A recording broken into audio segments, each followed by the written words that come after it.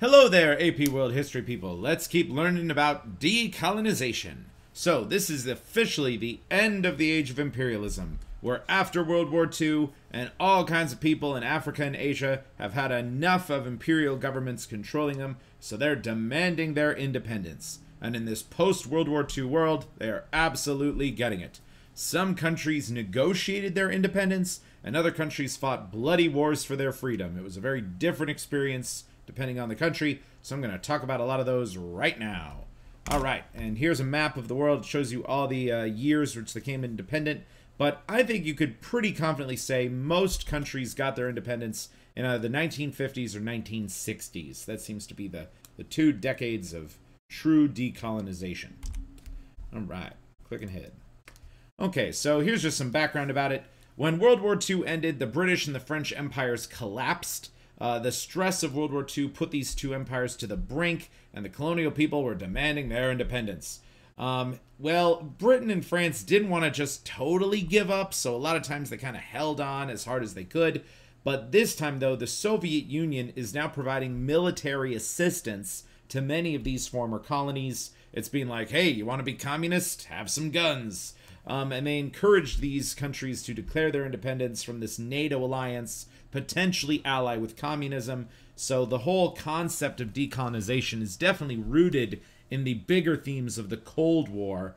And as soon as these rebel movements are starting to get help from the Soviet Union, then America is going to get involved and try to help the other side. So it's just global positioning all over the dang place. All right, moving on. So, yeah, and many people in the developing world, even once they got their independence, they started demanding land reform. Land is always a huge issue in so many of these colonial disputes. The Soviet Union tended to provide military assistance to those who desired redistributing land ownership, especially to break up kind of the traditional monopolies that rich people have when it comes to land. The USA tended to provide weapons to the rich landowning classes. This created hundreds of conflicts around the world, and the USA and the USSR are just going to get involved. Typically, they did not get involved with their military forces and their soldiers and their armies. Typically, it was just providing money and weapons and support for two sides in these kind of colonial civil wars. But yeah, this is kind of a cool map. Shows you like the red are the countries that were kind of consistently communist, blue were consistently capitalist, and all kinds of countries are kind of playing both teams in the gray there. So yeah, it was a wild period of world history, that's for sure. All right, and proxy wars. This is a big concept. So there were a few times in the Cold War period where American soldiers did get directly involved and where Soviet soldiers did get directly involved. And so these proxy wars, it's sort of like you're having someone else fight on your behalf. And in all these purple word example countries here, Korea, Vietnam, Cuba, Angola, Algeria, Sandinistas, Contras, and the Soviet invasion of Afghanistan, in all of those situations, they were hugely impacted by this global war of capitalism versus communism, Soviet Union versus USA. But in none of those wars did American soldiers and Soviet soldiers ever directly shoot at each other. To the Korean War a little bit, but that's a disputed point.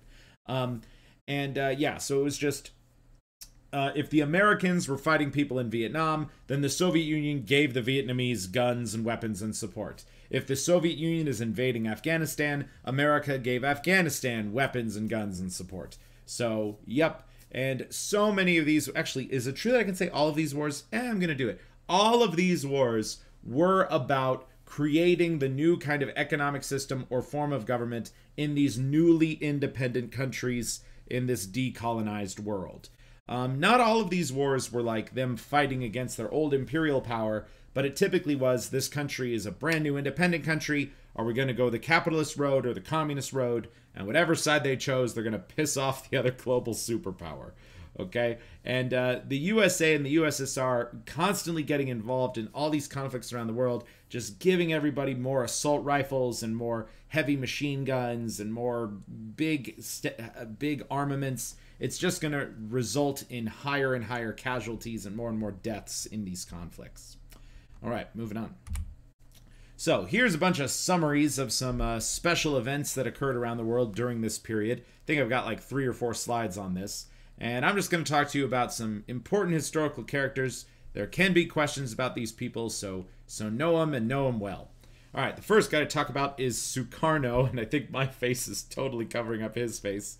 But he was the leader of Indonesia during their struggle for independence. Most of his young life, he fought against the Dutch, but as soon as the Japanese started doing their stuff in World War II, he actually allied with the Japanese. But when the Japanese lost World War II and the Dutch started to come back, then he allied with the Soviet Union. Okay, eventually he did achieve independence. But he kind of snubbed the Soviet Union right at the end when he set up the non-aligned movement, and he discouraged other countries from accepting aid from the USA or the USSR.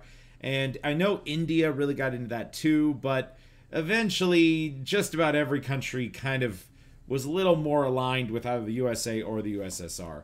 Some countries played both sides, which I think is the way to get a whole bunch of money from these rich, super or powerful countries. All right, another guy to talk about is Kwame Nkrumah, and here he is right here. Nkrumah? Yeah, I think I said it right. He was the leader of the Ghana independence movement. He spent 10 years in the United States, rallied a bunch of help from African Americans, and he managed to achieve Ghana's independence from Britain. He tried to create this kind of concept called the United States of Africa, known as Pan-Africa. But the many different African countries didn't really agree with his terms, and a true Pan-Africa never happened. But on a side note, there is something today called the African Union. It's sort of like a mini version of the United Nations, but just for African countries. And I think today the African Union is doing some good stuff, but they're still by no means politically united as much as the United States of America is. All right, moving on. All right, Gamal Nasser. Oh man, and my face is covering him up again. Gamal Nasser, he advocated for an aggressive strategy to rebuild Egypt as a major power. He's kind of like the modern Muhammad Ali during Ottoman times. And he also had kind of this global or unity concept called Pan-Arabism, the United States of Arabs. That also didn't really work out. But there are people who are still talking about it today, because here in the blue, all of these countries are Arabic countries that all, practice largely Sunni Islam and speak Arabic. So he's like, why can't we be one united country? Let's do it. But during his time in office, he actually got help from both the USA and the USSR, played both sides against each other, managed to dramatically improve Egypt. He did get involved in a couple wars, especially against Israel. And I don't know if that'll even come up in AP World curriculum. But Nasser is definitely seen as a guy who really built up Egypt and made it a much more powerful country. Julius Nyerere, he was a communist revolutionary in Tanzania. He created this philosophy called Ujamaa. It's kind of this African version of communism, similar to Chinese communism. And at first, he was getting help from the Soviet Union, but he continually defined communism in different ways, and he actually kind of insulted the Soviet Union so much they stopped working with him. I think he's a great part of this bigger theme that communism around the world, the Soviet Union was definitely the biggest country and the leading country of communism, but other countries started to go down different paths, and the Soviet Union kind of like disowned their versions of communism. So we'll explore that a little bit later. All right, moving on. All right, Surmavo Bandakane. She was the world's first female prime minister. Okay, and I think my face is once again totally covering her face. In 1960, she was the prime minister of Sri Lanka, passed a lot of socialist policies. But something that's not cool is she took rights away from the Tamil minority group in Sri Lanka, and they created a terrorist organization called the Tamil Tigers, and they fought against the government even all the way until like 2009. So overall, I think she is generally regarded as a good leader, but she has a mixed bag. But anyway, first female prime minister, that's cool. Another guy to talk about is Mengistu Haile Mariam. As a boy, he lived in the USA, experienced racism, bad, And as a result of his experiences as a boy, he took the ideals of communism and racial equality, and he returned to his country of Ethiopia. While he was in Ethiopia, he allied with the USSR, and he ruled Ethiopia with extreme military force. He was later put on a genocide trial, but I think he was actually not convicted of genocide for some of the things he did in Ethiopia. But he definitely turned that country in a very different path. So that's a dude to know. All right, Indira Gandhi. Oh man, my face is covering her again. But Indira Gandhi is a really interesting person. No relationship to Mahatma Gandhi, a totally different family. But she was the Prime Minister of India for 24 years. I think there was a little break in there, though. And she adopted new technologies for farming and did Soviet-style 5-year plans to improve India's economy. By a lot of accounts, she's like a thumbs-up person for the country of India. She established policies that put high tariffs on foreign goods. She wanted everything to be made in India. She didn't want to buy nothing from the USA or the Soviet Union or China. She wanted India for the Indians. And another huge change she did in her life was land reform. I said land reform is a big issue in so many of these countries. And the thing is, India had serf-style farms in the 1960s where there were these families who, for as long as they knew their recorded history, had been living on the same land. The land was always owned by this rich person, and the rich person kind of took so much of the product that was produced on these the land farmed by these peasants. So these Indian people were like, we want to finally share the land. And the Indian government, under Gandhi, she passed some laws saying that people could own a maximum amount of land. And if you owned any more land than you were allocated, then these old rich landowning families had to donate their land to their traditional tenants who've been working for their families for, so many hundreds of years. And it's still a process that's kind of getting worked out to this day. It definitely pissed off the really rich people, and the poor people really liked it, but then they're like, we want even more land. So it's still kind of a mess, but it's definitely spreading the wealth out more in India and improving people's lives in India overall. All right, moving on. So, and it is just a really important concept. Many of these new countries, especially in Africa, had borders that did not fit the cultural heritage of people who lived there. A lot of these countries declared independence based on the borders that Europeans drew on the maps for them. But Europeans had no understanding of the languages people spoke, of the religions people had. So a lot of these countries were kind of declared independent prematurely. And I still think in the upcoming years, actually, I am positive in the upcoming years, more and more countries will split, especially in Africa and Asia, as they're kind of now recognizing where the proper borders should be based on language, religion, and cultural heritage. Yes, so lots of problems. And many of these wars get exploited during the Cold War by proxy wars. So those are all happening too. Okay, so some resurgent countries in the world. This is a really cool concept. Way back in BC times, there was a country called Israel, and a bunch of Jewish people lived there, and it was super cool for them. It got taken out by the Roman Empire way back in the day, and the Jewish people continually had this desire to return to their ancestral homeland. Well, one of the first acts of the United Nations was to found the country of Israel. And we said, hey, Jewish people who survived the Holocaust, you got a land to call your own.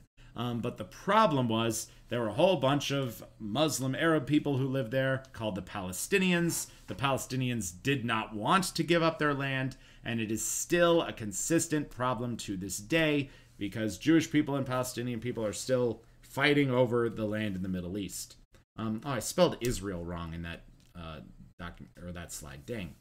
And anyway, the country of Cambodia emerged from French Indo-Chinese possessions, and the Khmer Rouge attempted to recreate an agricultural communist society referencing the Khmer Empire.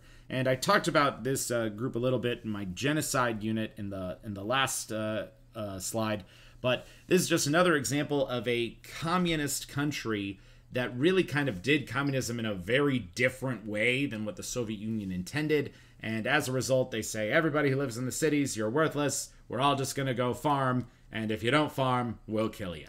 So it's pretty terrible stuff. All right, moving on.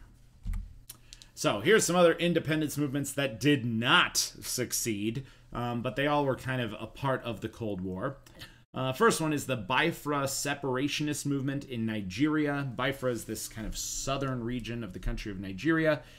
They have a special ethnic group there. I think they're called the Ondongo. I should have written that on here. But they viewed themselves as having a very different culture, a very different religion, very different language. And they're like, we want to be our own thing. Their independent movement failed when the Nigerian army came in there, killed their leaders, and forced them back into the country. Something that wasn't so violent was what was happening in the country, or in Canada to our north. The province of Quebec, they have repeatedly, I think on 3 different occasions in the last 60 years, had a referendum to potentially leave the country of Canada. And each time they voted to satay, that should say stay. But every time they have a vote, it keeps getting closer and closer to the people of Quebec wanting to leave. So it is very possible that in the upcoming years, the people of Quebec could declare their independence from Canada because, hey, they speak French, they're Roman Catholic Christian. The rest of Canada, not so much. Another interesting independence movement that didn't succeed was a group called the Shining Path. They were a communist terrorist organization in Peru, sponsored by the USSR, and they desired to achieve communism in South America through violence. And people in Peru were constantly freaked out about these people, and the group was majority women, which is a surprising thing too. And the Shining Path still exists in 2021. They're not getting financial assistance from the Soviet Union anymore, but they're still around and still trying to do communism. I don't think they're as a powerful force as they used to be, though. All right, moving on. So all these new independence movements totally reshaped many societies around the world. The world in the year, 1980, was so different than the world in the year 1940. It can't be emphasized enough. Tons of more immigration around the world during this period. As all these countries are falling, declaring independence, many people are moving into their former colonizers' countries. A lot of the Algerian population moved into France. Today, France is like 25% Algerian. A lot of people in India and Pakistan moved to the United Kingdom. Philippines, Korea, Vietnam gets huge immigration into the United States. And Turks moved to Germany. I think the country of Germany is like 30% Turkish today. So all kinds of international movement to so much of a higher degree than it ever was before. Okay? Yeah. So all this new immigration led to cultural conflict still visible in 2021. Yeah, it's true that some people are still getting their new connections to immigrating around the world. All right, moving on. So who was America friends with? Okay, this is kind of an interesting slide because there were 3 really bad dudes who were in charge of countries during the Cold War. And America was so vehement about not allowing communism to spread, we allied with these guys. And I couldn't tell you why, other than we just said, oh, hey, you're not communist? We'll give you money and weapons. So all of these 3 were authoritarian-style leaders who kept a tight grip on their country with American support. The first dude to talk about is Augusto Pinochet. Here's a picture of him down here. And Pinochet was a hardcore ruler of Chile who arrested his political enemies and dropped them out of helicopters that were flying over volcanoes. That's, like, if you throw someone in a volcano, pretty hardcore way to murder somebody. He stole $28 million for himself. He kept a really tight military rule in the country. But you know what? Chile never went communist, so there is that. Spain under Francisco Franco. Here's a black and white picture of him with his buddy Adolf Hitler. In every way you can imagine, Francisco Franco was Spanish Hitler. He was officially a fascist. Hitler gave him military resources to help him get into power in the 1930s. Thankfully, Franco was neutral during World War II, but after World War II was over, America's like, hey, you hate communists. We'll give you money. Franco killed 100,000 people. He brutally suppressed the Basque and Catalonian peoples of Spain, and really tried to force people all to have this national Spanish identity. And largely today, he's viewed as just a terrible, bad dude. But he wasn't communist, so America helped him. Uganda under Idi Amin. Amin killed probably 500,000 people of ethnic minorities in his country. But later, he actually betrays the United States, and he works with the Soviet Union and terrorist groups. So he was one of those guys who played both sides and kind of double-dipped into the resources of the superpower countries in the world. But by all accounts, Idi Amin, terrible dude. Terrible. All right, and the next part of this presentation, I'm just going to show you guys a modified version of what I do in my regular world history class and cover all these topics to finish up the Cold War. All right, that's it for me. Peace out.